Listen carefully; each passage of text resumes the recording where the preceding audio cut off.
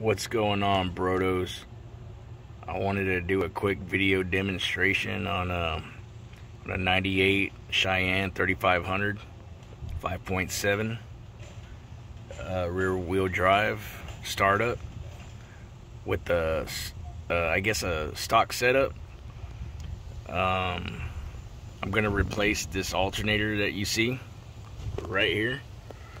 I believe stock that is 109 amps that it generates, but I'm going to be replacing it with the 145 amp upgrade on the newer Cheyennes.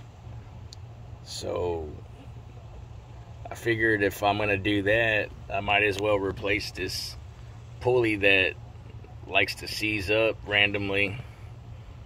Obviously the serpentine belt's gonna have to be upgraded to the larger one, and the tensioner will need to be replaced. So I decided if I'm gonna go ahead on and do all of that, you know, I might as well replace the starter as well while I'm at it.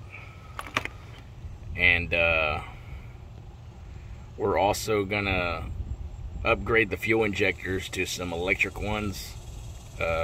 The multi-port fuel injection system, all Delco, obviously.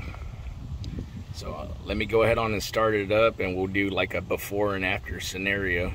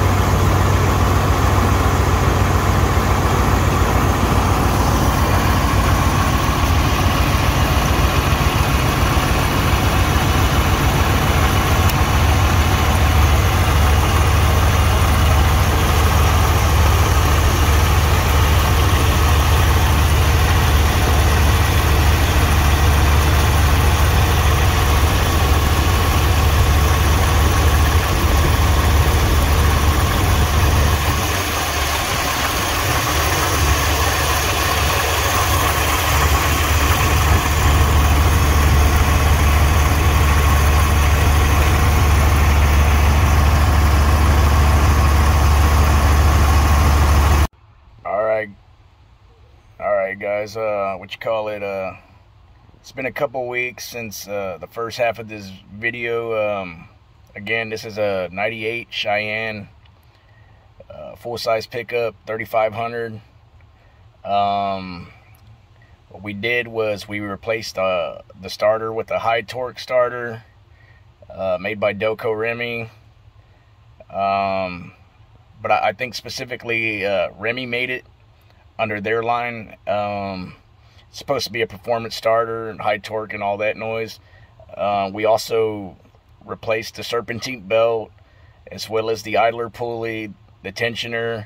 We upgraded the stock alternator to basically a 145 amp upsize from the 105 amp alternator that is stock. And last but not least, we replaced the stock Boppet style fuel injectors with electrical MPFI fuel injectors. So it basically stands for multi-port fuel injection. Anyway, we're gonna go ahead on and crank it up, and yeah, it should be night and day.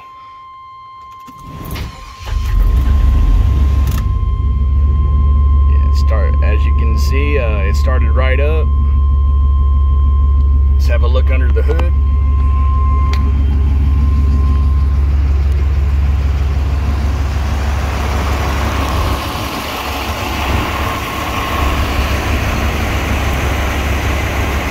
Oh yeah.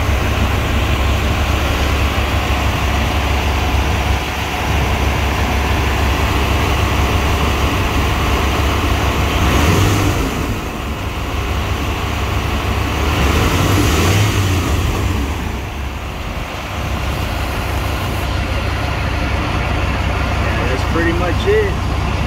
Should be better on gas, maybe 1 or 2 MPG gain. And if you found the video entertaining or helpful at all, I guess like or subscribe.